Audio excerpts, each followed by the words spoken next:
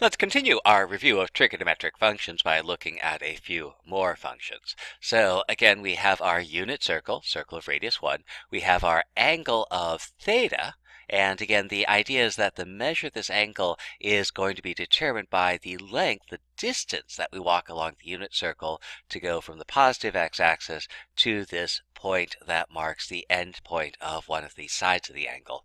And if I extend this line out, this radial line outward, and I draw the tangent line from 1, 0, this point on the unit circle, so I'm going to draw the tangent line.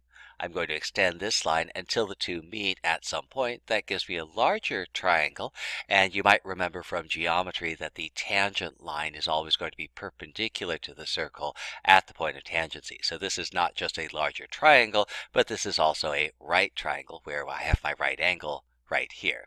And so I'm going to extend those two lines out, and sine and cosine both correspond to, sine and cosine both correspond to length here. So here's my sine, corresponds to this length. My cosine corresponds to this length. What I want is a new function that's going to correspond to this length here, which is the length of the tangent line. Let's see, what's a good name for length of the tangent line? I need a name that reminds me that I'm looking at tangent. Oh, let's call that the tangent. So we'll call this length here the tangent. And then we have one other length here, the length of this line here. Now this term is a little bit more obscure, but this is a line that does not that is not tangent to the circle, but will actually cross the circle at a couple of points. And we call that a secant line. And so we'll call the length of this line here the secant line. And you might be wondering, well, there's a third side of the triangle. What about this side here? So we've named the secant. We've named the tangent. What about this side? We need a name for this side.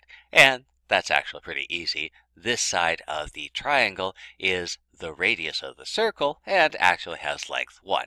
That's an important thing to keep in mind for a little bit later on.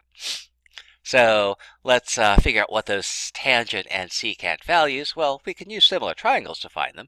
So remember that I have this triangle in here, and I have my radius 1. I have my x-coordinate corresponding to this horizontal distance. I have my y-coordinate corresponding to that vertical distance. And then the next thing, I need the other side of this triangle. I have one line here.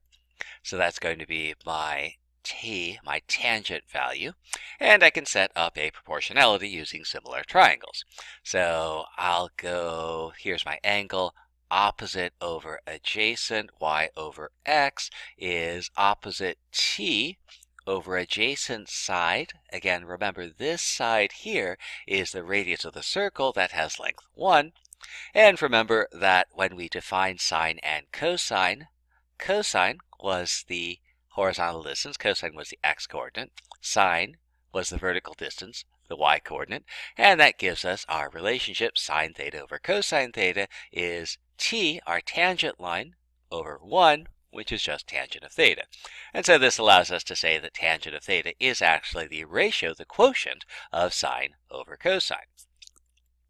Likewise, if I want to take a look at the secant line, so here's my secant line. So here I'm going to do hypotenuse over adjacent, 1 over x in the small triangle, is hypotenuse, that's secant theta, over adjacent, that's the radius of the circle, that's 1 in the big triangle. And so I have 1 over x secant over 1 by similar triangles. And again, remember that our x-coordinate corresponds to the cosine value. So that tells me that secant is 1 over cosine theta. Now, if we take a look at these unit circles, we have two very important trigonometric identities that emerge out of them. So our first one, again, remember that our unit circle, we're going to have our vertical distance corresponding to sine, our horizontal distance corresponding to cosine, and because this forms a right triangle, I get to use the Pythagorean theorem. And so what does the Pythagorean theorem tell me? Well, cosine squared plus sine squared, the sum of the squares on the legs of the triangle, is equal to the square on the hypotenuse. So the Pythagorean theorem gives me sine squared plus cosine squared equal to 1, and this is a very important trigonometric identity. In many ways, this is the fundamental trigonometric identity, and we usually call this the Pythagorean identity. Likewise, if I take a look at this triangle where I have the secant and tangent, so if I take a look at the triangle, again, it's a right triangle because the tangent line is perpendicular to the radius of the point of tangency, and I have side 1, side tangent theta, hypotenuse secant theta, and so the Pythagorean theorem tells me that 1 squared plus tangent squared is going to equal secant squared.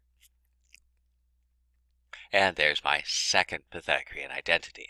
Now, algebraically, we only really need this one and the definitions of tangent and secant, because I can take this Pythagorean identity, this fundamental trigonometric relationship. If I divide everything by cosine squared theta, I have sine squared over cosine squared, that's tangent squared. I have cosine squared over cosine squared, that's 1. I have 1 over cosine squared, that's secant squared. So if I know this identity, I can derive this identity using a little bit of algebra.